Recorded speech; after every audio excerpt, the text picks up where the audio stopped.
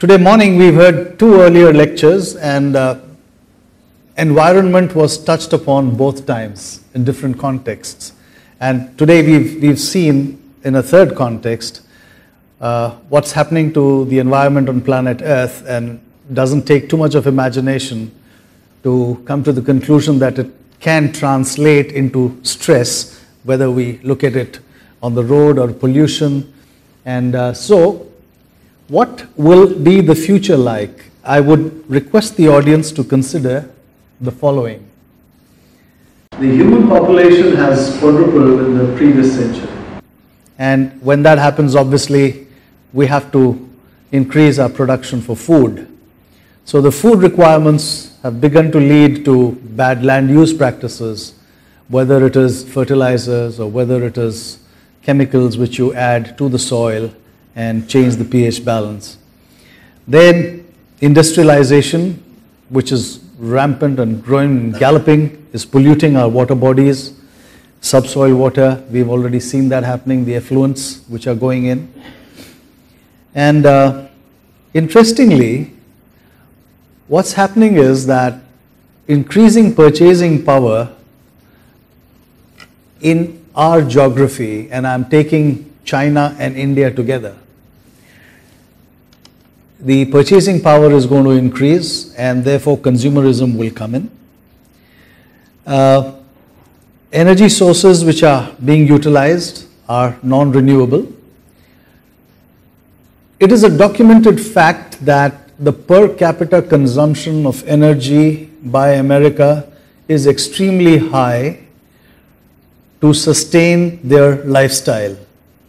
Now, if you take a scenario where India and China, given the size of the population, given the fact that IT is moving here, the economic center of the earth, of the globe, the world economy is shifting eastwards. Presently it resides in Europe. Shortly, when both India and China really attain the developed status, there will be so much of money here, there are going to be so many consumers here, and all of us who've got one car will need 3 cars. Those who have 2-wheelers will want a car, nano or no nano, even otherwise. We'll all want dishwashers, we will all want refrigerators, and all of this runs on energy which is difficult to find. So we are headed for some very serious introspection. Of course, nuclear power is there, but that may not be the answer because of the hazardous toxic waste. The consumerist culture is taking root, as you know, well know. All the products which we are getting are not green.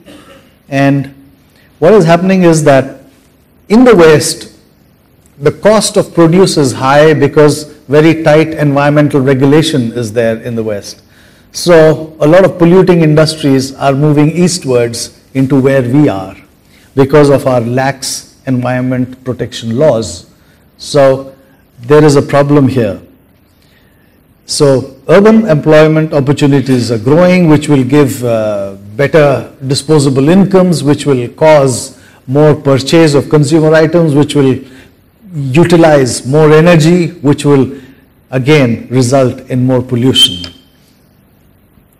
So the fact is that we all breathe the same air, and pollution really travels freely across borders. It is no respecter of borders.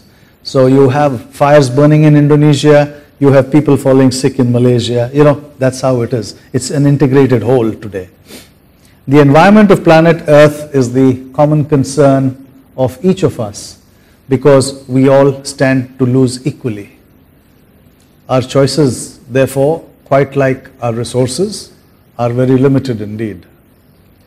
We need to protect the environment of planet Earth for our children and of course the children of their children should they last.